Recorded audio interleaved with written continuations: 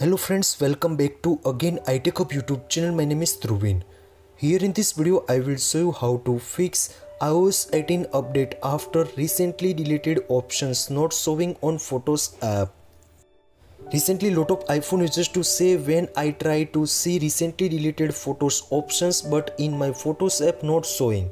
Now this question is what is the process for that and how to fix.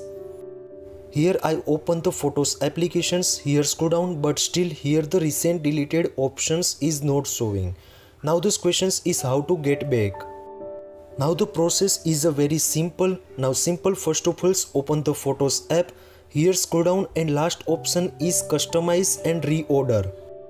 Inside the customizations in reorder now find out the utilities options. If you turn off now please make sure turn on tick mark. After you can see also here the recently deleted options is available inside the utilities. This way you can easily get back recently deleted options on the Photos app after iOS 18 update. I hope this video helpful for you. Thank you so much. Please subscribe my channel, like, comment and share. If you have any query about it so please DM on my Instagram. Thank you so much. Take care. Bye bye.